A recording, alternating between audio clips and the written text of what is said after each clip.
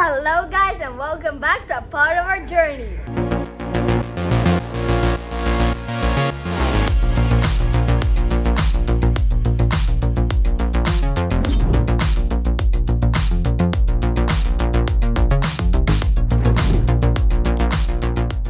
As we said in the intro, we knew about the Eagle's Nest and that we wanted to go there, but we did not know much about the city we had to go to in order to get to the Eagle's Nest.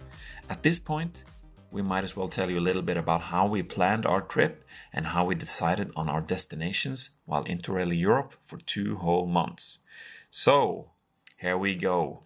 At home, we used to have a world map hanging in the living room, and whenever the kids learned about something cool in school or we discovered something interesting like a historical place we would like to learn more about or a beautiful place we wanted to see, we would put a pin right where that place was.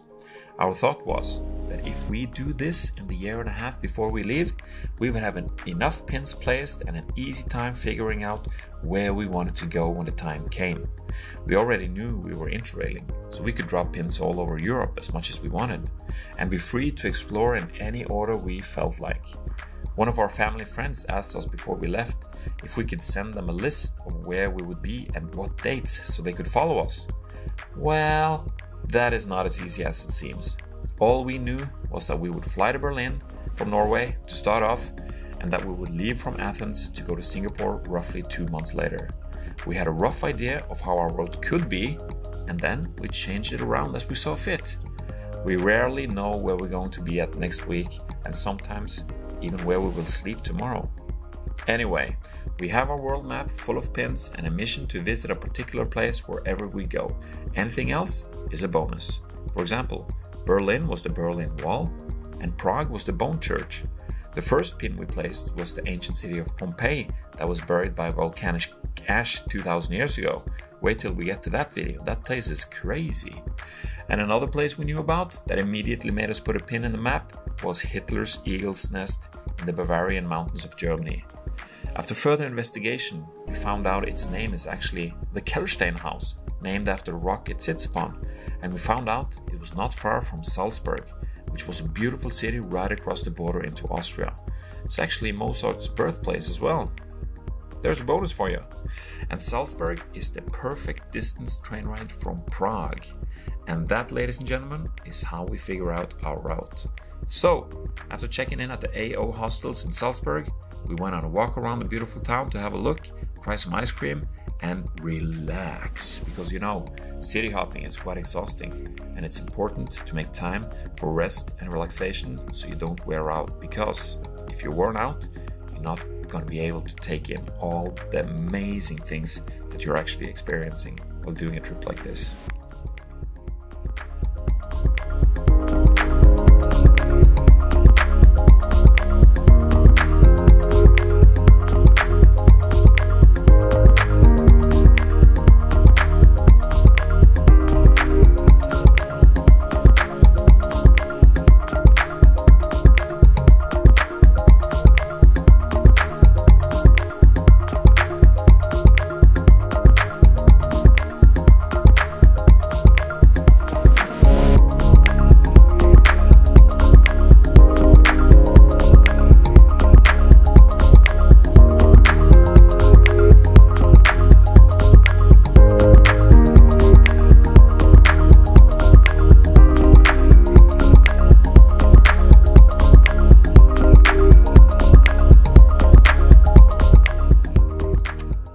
In Salzburg. Yeah.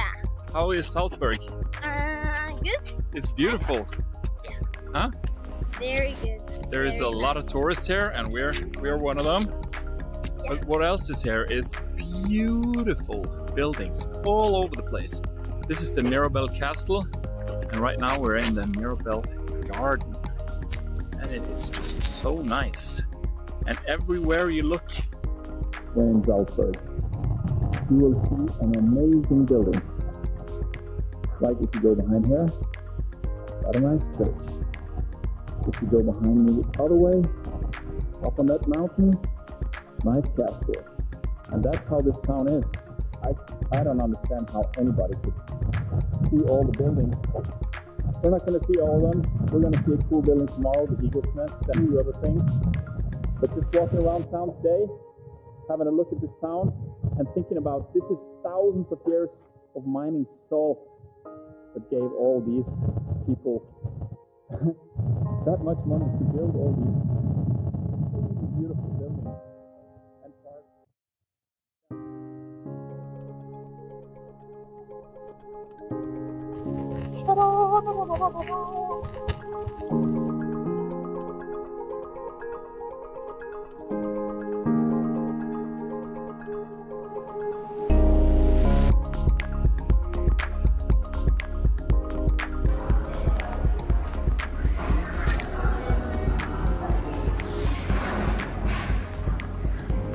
Hello. Is it good? Yeah. All right. I Huh? haven't. They have a pancake machine and it makes bigger pancakes than the other hotel. And also there's a Nutella dispenser which makes it go instead of a spoon. Most important question, do they have coffee? Yeah. Yeah, I think so. They have a coffee machine.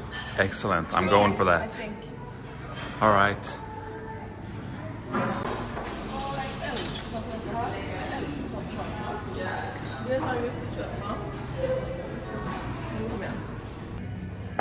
Rate the coffee. I like good coffee. First, I tried this one. It said strong coffee. This is a full cup and it's like stronger than espresso. I rate this 1 out of 10. And then we had another cup, not so strong. 3 at the max. We have to get coffee bubble after this. We do. Sad coffee story. Where are you going? To get some pancakes. Bye. What do we got here? Nutella and mini pancakes. How do you rate this? Pancakes? Probably an 8 out of 10. This? Probably 7. 7 out of 10? Yeah. Which is better, Nutella or Nagatti? Bugatti is like Norwegian word, and of course it's better. But this together is probably 8. 8. Yeah. Ylva? Did you get pancakes? Yeah. Did you get Nutella and honey? Nutella, honey, and syrup. Is it? Are they better or worse than your last pancakes that you had in Prague? I don't know. I haven't tasted them yet. So I'm gonna go farm me some pancakes. You do that, boy. Those are pretty good, but it's the same. It's the same. And the honey? Not the same. The honey. This honey is from the Alps. This honey is really good. Nice. You should come film the pancake maker. It's satisfying. Let's do it.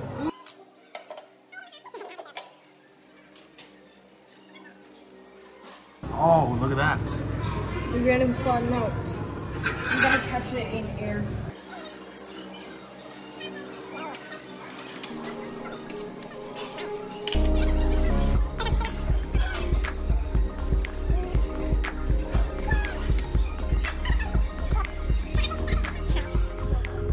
Oh, this morning we were in a hurry, but we're fine. We're going to the eagle's nest. Look at these, look at these. All packed up and ready. I'm so excited.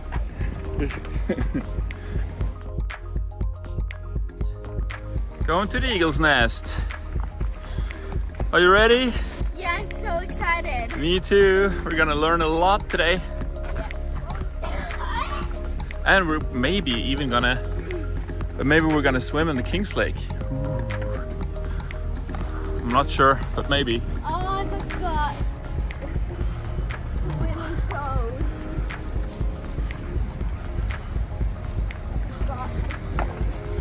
Yeah, me too. Beautiful station. All right, we made it to the bus and we got on.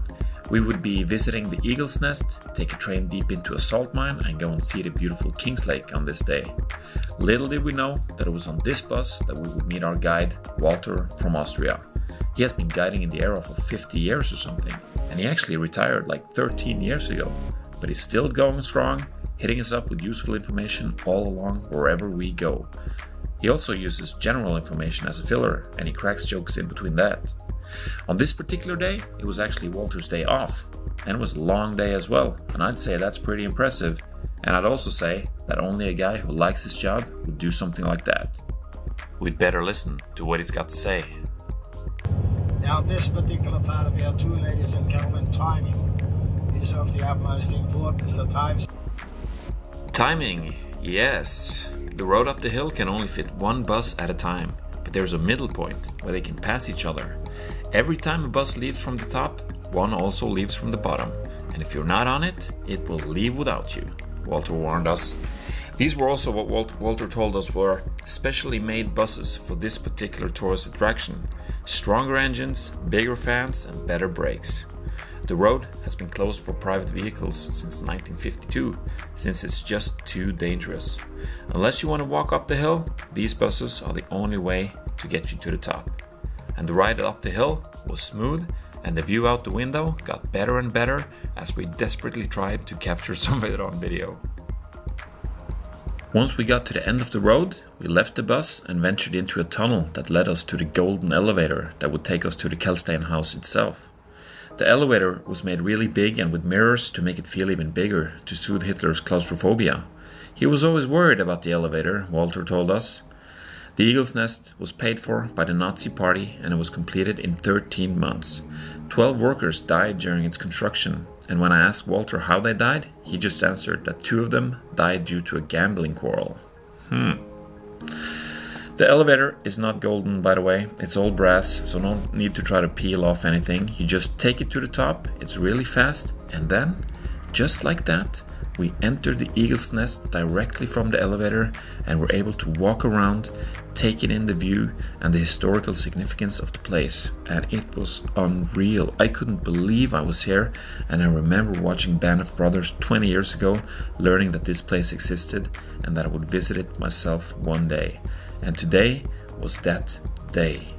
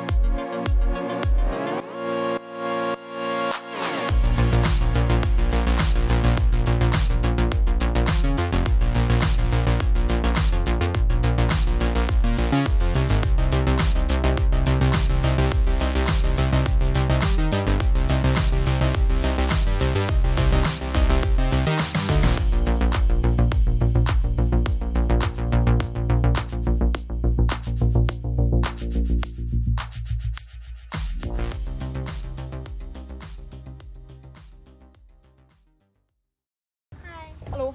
Hi, where are we at? Eagle's Nest. How's the view? Amazing. Good, but I'm afraid of heights, so it's kind of scary.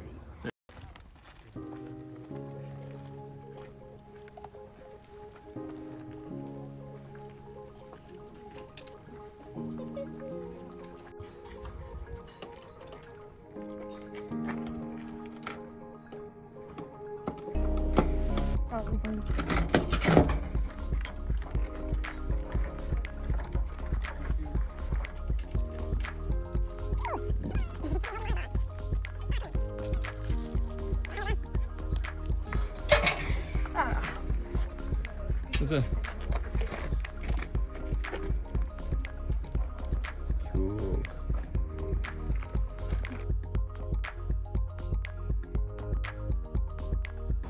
After a while of taking in the place, we had time for a time lapse, a few cool selfies, a snack and some coffee before Walter showed us how he once bombed the Kehlsteinhaus since the British couldn't do it in the war.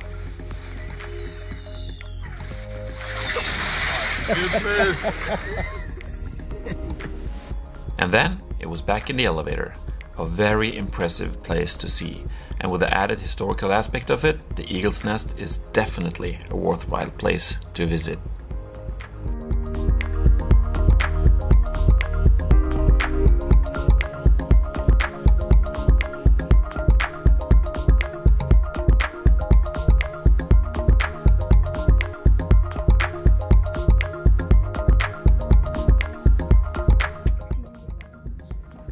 Going down the bus from the Eagle's Nest. What do you think, guys?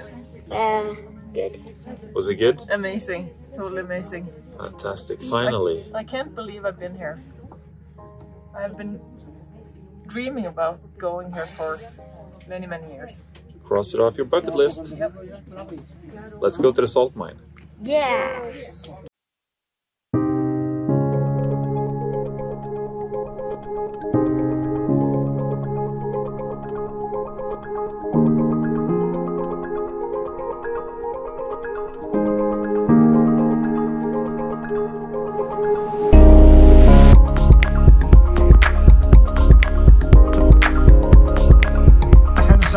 There are 2 ski lifts in winter.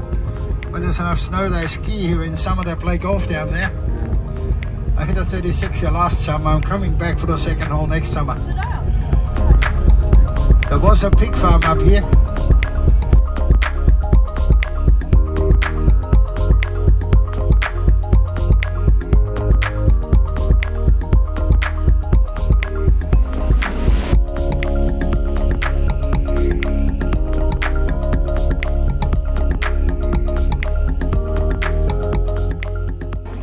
Hi Elva, what's going on? We're going into the mine, salt mine, and we have to have like those clothes on.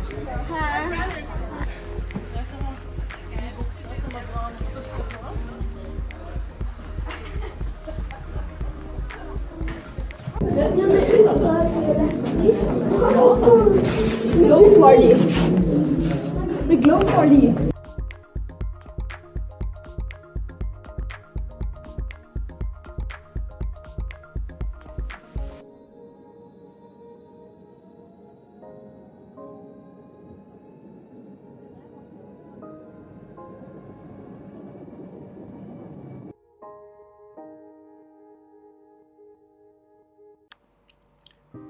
As we went deeper and deeper into the salt mine, we learned that salt had been left inside the mountains by the passing water for thousands of years, and that the method of extracting it now was to drill holes into the salt rock and filling them with water so that the salt once again could dissolve in water and be pumped up to the surface and become the very salty and tasty table salt from Berchtesgaden. Far into the mountain, we crossed a beautiful mirror lake in a raft, and when we came to the other side, we were able to taste the salt brine from a small fountain. It was extremely salty, with a salt content of about 28%. We also saw equipment that was used through the times, how the workers lived and worked before taking the train back to the open air. I have said this many times before, if you have a chance to visit a mine, any mine at all, go do it, you won't regret it.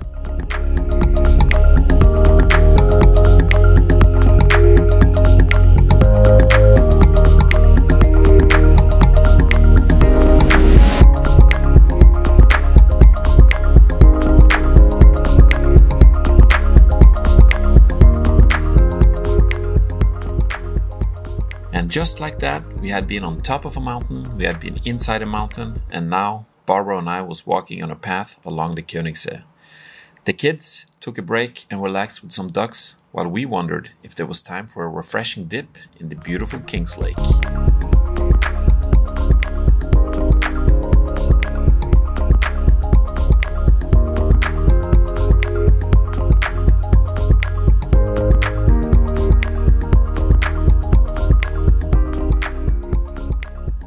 After a long and exciting day with Walter, we headed home for some backpackers dinner at the hostel and got ready to leave the next day.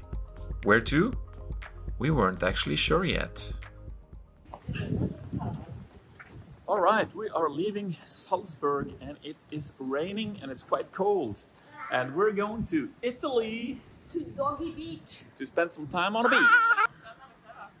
The original plan was going to Paris today, but that's the bonus of not booking anything before the day before. We changed our mind, and today we are going to the beach in Italy. Yeah! And that's gonna be so nice because here in Austria it's raining today. We're wearing shorts and t-shirts, but it's actually kind of getting cold. And that's because fall is approaching and we're leaving it behind. And also, it might be lightning at the camping. Yeah, that might be. I hope so. But as long as we're on the beach, I really hope. it doesn't matter. As long as we're in the water, we're gonna die. Rain and lightning today, but 5 days of sun for the upcoming week. Let's go! But first, a few hours on the train. Which in Austria isn't all that bad. Thank you so much for watching. We love doing this and appreciate any subscribers wanting to support us and follow our journey through Europe and Asia, visiting places like Venice, Rome, Bosnia, Montenegro, Singapore, Indonesia, Thailand, Vietnam, and probably a few places we put a pin at that you've never even heard of. We can't wait to show you more, and we're looking forward to see you in the next video.